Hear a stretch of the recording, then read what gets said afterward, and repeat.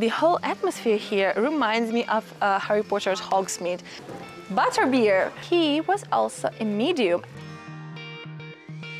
I've never really been the one who's worried. Hey there guys, welcome to Dramatically Expatic and welcome to Grazzano Visconti. Today I'm taking you to this fascinating little town in Italy, in Emilia-Romagna region, that is a real-life film set almost, and in a moment you will find out why. What's most important is that this town is considered one of the most beautiful medieval towns in Italy. But things are more complicated than that, because this town is not exactly medieval. I know there's a lot of mystery and you might have a lot of questions right now, but I will answer all of them in this video. So if you're ready guys, let's go with me. I am made to be free.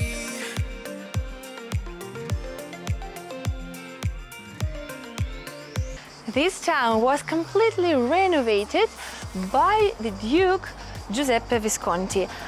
Giuseppe Visconti belonged to a very famous and ancient Visconti family, although he lived last century, basically a little bit more than 100 years ago. And when he was renovating this place, it's all been happening mere 100 years ago, guys.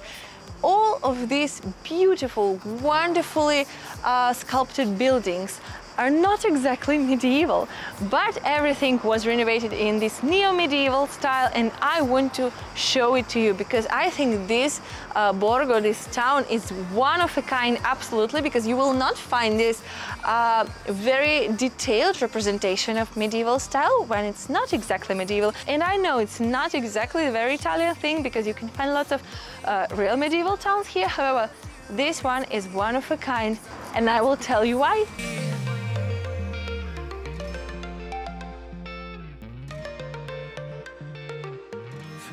Guys, this town is so charming. Right away, when you just enter it, look around, it looks like a fairy tale town. And honestly, I mean, yes, I know that it's all been built quite recently compared to other places in Italy, but in my opinion, this is the most fairy tale town I've visited so far, because everything is curated in such a detail with so much love.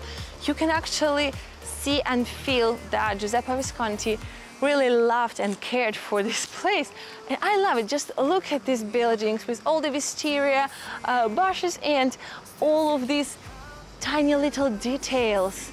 I have no words. I love it so much.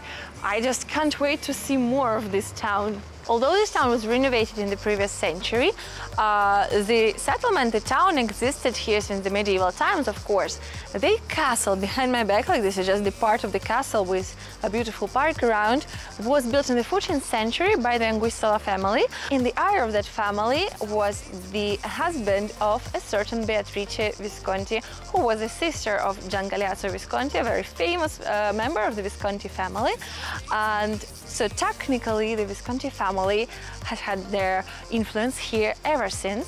However, until the 19th century, the town, like this area, the land was in property of the Anguissola family before being passed to the Visconti family. And in 1910, Giuseppe Visconti started the renovations in the castle and in the whole town. And today we can see the result of his work.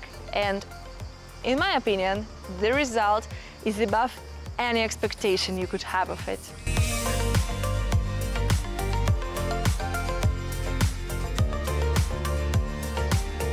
The town seems quite sleepy and we haven't met anybody yet, but I feel like it might be because it's like 2 p.m. to 30 p.m. I think, so I suppose everyone is indoors having lunch and maybe a little siesta. But look here guys, wow, that is amazing. This place is just jaw-dropping. I'm in awe of this little courtyards and these magical corners. I feel like the fact that there is nobody here, nobody else here, only adds to this whole feeling of being inside a fairy tale. I'm just living my cottagecore / fairy tale dream, honestly.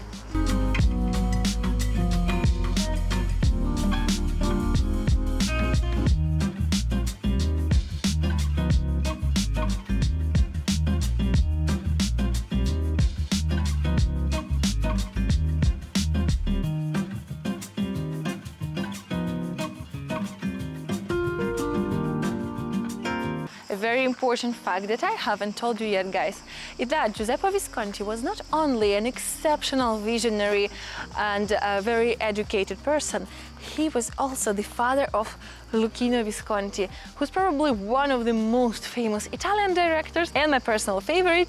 And if you've been here for a while, you know that I'm very passionate about cinema, and I've been a theater and cinema major when I've been doing my bachelor's degree, so obviously being here and touching in a certain sense something related to Luchino Visconti is very special to me. I think there might be a certain link between the fact that Giuseppe Visconti ordered the reconstruction of this place as if it was a real-life movie set, and the fact that his son has become one of the most famous and important directors in history. But also, speaking of movie sets, it feels like you are inside a movie set, and the whole atmosphere here reminds me of Harry Potter's Hogsmeade. Definitely, walking here, you feel like you've been teleported to Hogsmeade, or maybe, you know, without teleportation, just being inside Italian Hogsmeade.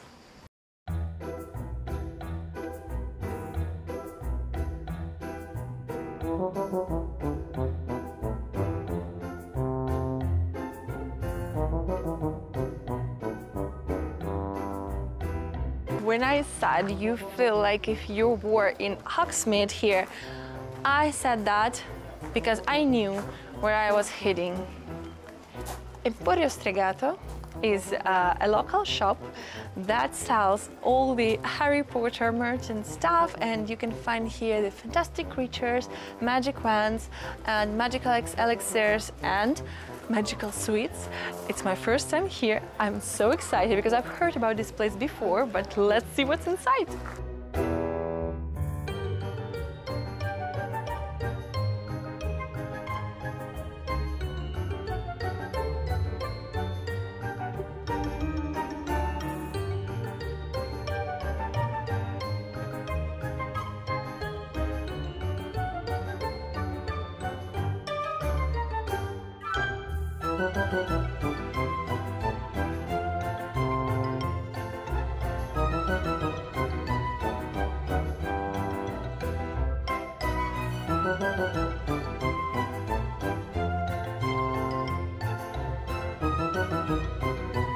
Guys, here's what we got inside the shop.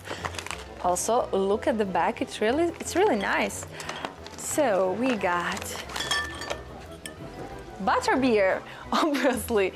Something so typical to take is butterbeer, and we also got the chocolate frogs, a couple of chocolate frogs, and most importantly, Bertie Boat beans.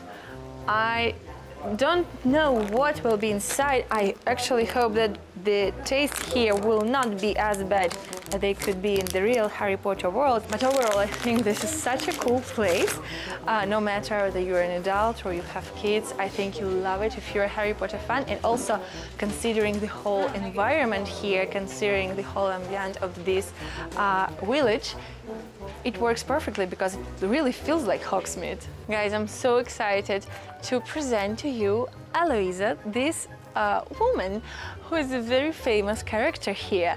The story goes back to the times when Giuseppe Visconti lived here in the castle, and all members of Visconti family were somewhat bothered by a spirit who was present in the castle. Giuseppe Visconti was not only a great visionary, as I already said before, he was also a medium, and quite a successful one. He managed to organize a spiritual session during which Eloisa presented herself to the Duke, telling him her story, that she used to live in that castle. She was married to a military man, to military commander who cheated on her, and because she was so heartbroken, she died of sorrow and of pain.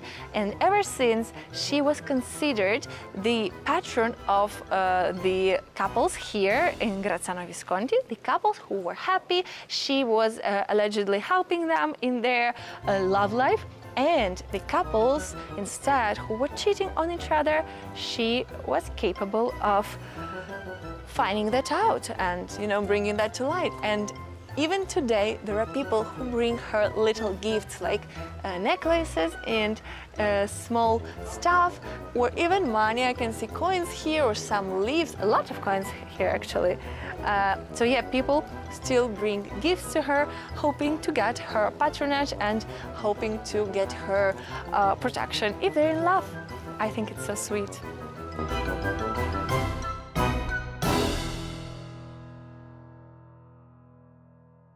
And that's it for today, guys. I really hope that you enjoyed this walking tour, this travel vlog from Grazzano Visconti. I loved this town. I think it's so magical. I've never seen anything similar in my life, and I've never seen a town as magical and as fairy tale-like as this one. Whether you're a Harry Potter fan or not, I think you'll enjoy it, because how can you not?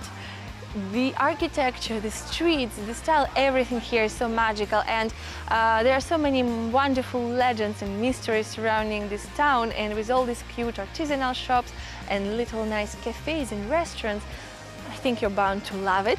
As always, guys, please don't forget to put a thumbs up, comment and share this video with your friends so I can make more videos like this.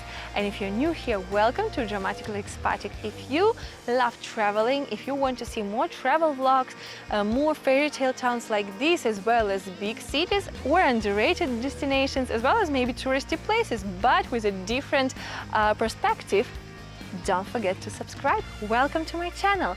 Hit that bell button down below so you get the notifications of all the upcoming videos. Thank you guys for being here and enjoy your day.